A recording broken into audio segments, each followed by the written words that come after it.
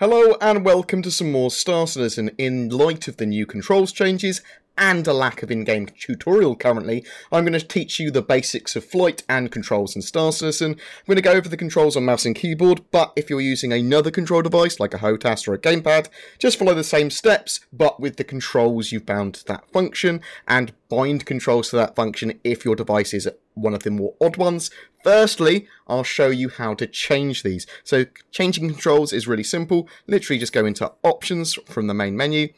Start off with, if you go into control options, you'll be able to see for any given device how to set it for various tasks. So you'll be able to set the sensitivities here, but also whether it's inverted and that sort of jazz as well. You can select what device you are looking at by clicking the left and right arrows as well at the top of the screen. So for example, if you went to one of your HOTAS, you could then set the sensitivity curves if you scroll down. So this is all important for HOTAS setup, which we will cover in a totally different video.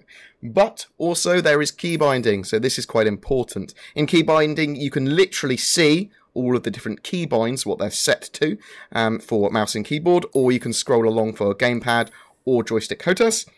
You can also click Advanced Controls Customization to select whatever you want and bind it to whatever you want. There are quite a few controls here. You can also click on Control Profiles for any given device and select a pre-made profile. There are quite a lot of pre-mades here for a lot of the more common HOTAS and joysticks and gamepads and that sort of stuff. So see if your control device is there. Select a profile if you think it's appropriate, and then feel free to change your controls as well. Right, let's jump into free flight. So let's go back to the main menu, and then click on Electronic Access. Then click on Arena Commander, Drone Sim, and we're going to go to free flight. Just make sure you're on free flight game mode. And then you've got a choice between Dying Star and Broken Moon. We're going to go to Dying Star. Here, where it says whatever ship that you've got there, you can select any other ships that you might have. We're going to stick with the Aurora MR, but whatever you've got, bring whatever you fancy. I suggest a small one-person fighter, and then click on Launch. Your ship will boot up, and then you'll be given control of it. Moving the mouse or stick will aim the nose of your ship. You'll notice if you're using a mouse, that a couple of annoying things will be there. So firstly, there is a difference between interactive and relative modes. So when you're using gimbaled weapons, although my weapons are actually fixed on the ship, the cursor, the reticle, is actually still a interactive cursor. So you can change and toggle interactive or gimbal lock mode, think of it like that, with right alt and comma. There's also another mode which joystick users and mouse users will have as well, which is look ahead mode. It's just when you turn from left to right or in any direction, your pilot will attempt to look slightly in that direction as they turn or just before they turn. You can turn this on and off with right alt or modifier 2 and M. It's all down to personal preference though, so whatever works for you. Right, let's start to fly. W will increase your throttle, S will decrease your throttle. Double tapping either of them will either max out or minimize your throttle. So in Star Citizen, momentum means that it will take time for your speeds to change. It is not instant. If you press X, that is a Newtonian space brake, which when you release, will then allow you to go back up to your speed that you were currently at. So just remember that. That Newtonian space brake will save your life. Fly around the station and some of the other obstacles. Just move around. You will also notice that A and D will allow you to strafe left and right. And Q and E will roll your ship. Just fly around the station, fly in between the various bits and bobs, the little arms and things in the station. It is a simulation, so don't worry if you damage yourself. You just want to fly around for a little bit, because it's worth doing. It's all about learning how your ship moves, the way it flies, and why it does that. Now, if you damaged yourself, or you became inoperable as a ship, you can always always leave your ship or respawn. So if you have an ejection seat, you can press right Alt and L, and that would eject you out of your ship. You can set self-destruct with right Alt and backspace. And in the case of some of the ships that don't have an ejection seat, you will have to hold left Alt and F to exit your chair. Now, in some of the ships, you'll notice that that's not enough time to leave. Hopefully this will be changed in the future, but remember, it's only a simulation. Right, let's respawn our ship and talk about landing. So landings are pretty damn simple. If you press N, you'll go from combat mode or normal flight mode into landing mode. You can then see within a certain distance, a short distance, all of the landing pads available for you to land on. If you press U, that will cycle through all the landing pads. Select what landing pad you would like to land on and press F to request a landing. Fly closer to the landing pad. And if you press V while you are decelerating or not at max speed, you'll go into precision mode. Precision mode will cap your maximum speed, so you don't do any giant movements, basically. And also allows you to maneuver in a precise fashion. So what we're going to do is we're going to go as close to the landing pad as possible. Now, there are two different types of landing mode. We could manually land our ship by going over the pad and pressing Control, or we can automatically land by, while in landing mode, holding right Alt and N. We'll go into automated landing mode, and then all we need to do is get close enough to the landing pad, press F to request landing, and our ship should automatically land itself. In this case, though, we're going to press N and turn off automated landing, and we're going to land the ship ourselves by pressing Control. Oh, gently. Landing gear deployed. Gently. You say landing gear deployed will appear in the bottom left.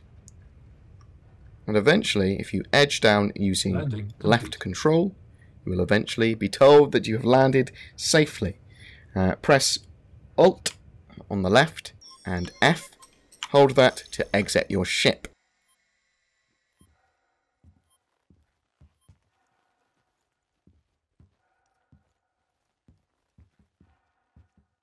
To exit your ship, you'll need to press F on any doors that are not currently open, and then you'll be able to then walk out and assess your ship, any damage that might have occurred to it, and your surrounding area while in your spacesuit. You can press F4 if you want to change your camera mode, so you can see yourself in the third person. We're now going to run off the landing pad. Now, the landing pads have artificial gravity on. Once you are far enough away, you will go into EVA mode. You can just fly around in EVA mode as if you are a spaceship, basically, but instead of keeping your current movement in any direction, you will need to press W, or at least move in WASD, as it will send out jets of air or whatever else you've got in your jetpack to move you around, and if you stop pressing, you will eventually come to a halt. Now, just fly around the pad once, or a little bit, and then once you're ready, once you feel okay with EVA, fly back to the pad. You can also take out your sidearm by pressing 1, and you can put that sidearm away by holding V. Let's come back to the landing pad. Just make sure that you're aware that there is artificial gravity on the landing pads, and if you come in from too high a vector or too fast and gravity takes hold, you may damage yourself. Right. Let's get back into our ship by pressing F on the door. We'll go back into first person mode by pressing F4 again. I'm going to interact with the staircase on my ship by pressing F, and then I'm going to get back into my ship by going up to the pilot seat and holding F.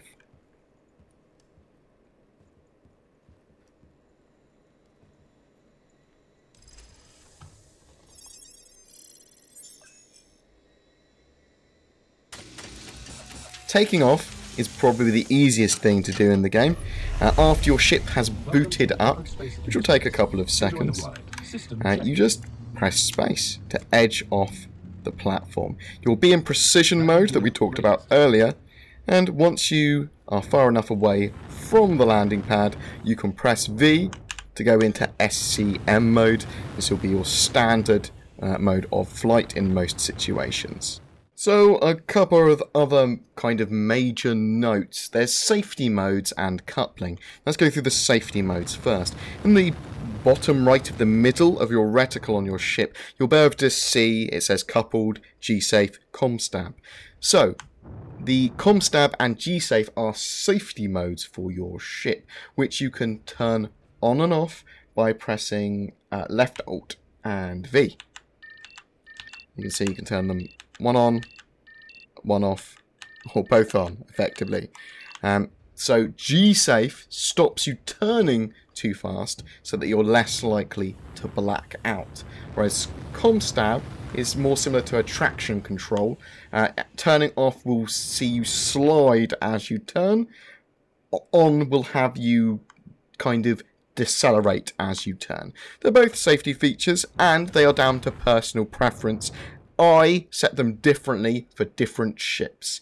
And you can still black out from any form of crazy maneuver that you might do, even with both safety modes on. Let's move away from the limits of the simulation, otherwise we will die, and then would have to respawn. There's also coupled and decoupled mode. You're normally in coupled mode. When in decoupled mode, though, which you can toggle by pressing C, you basically keep the vector and speed that you're going at in the given direction, but are able to turn and move freely. You can thrust in different directions as well with W, A, S, and D, and they act differently, effectively strafing you in that direction. This is great for combat maneuvers, especially for example, firing on someone that is on your tail. But it has multiple purposes, and for the purposes of this tutorial, that's all you really need to know. Congratulations, you know the basics of flight and landing. If you would like to learn the basics of combat, then please check out the video linked in the description below or on screen. Star Citizen 2.4 Basic Flight Combat. Anyway guys, thank you very much for watching. Please don't forget to like and subscribe. Tell me if you like any particular aspects of this video or tutorial, or don't like them I suppose. You take care and I will see you in the verse.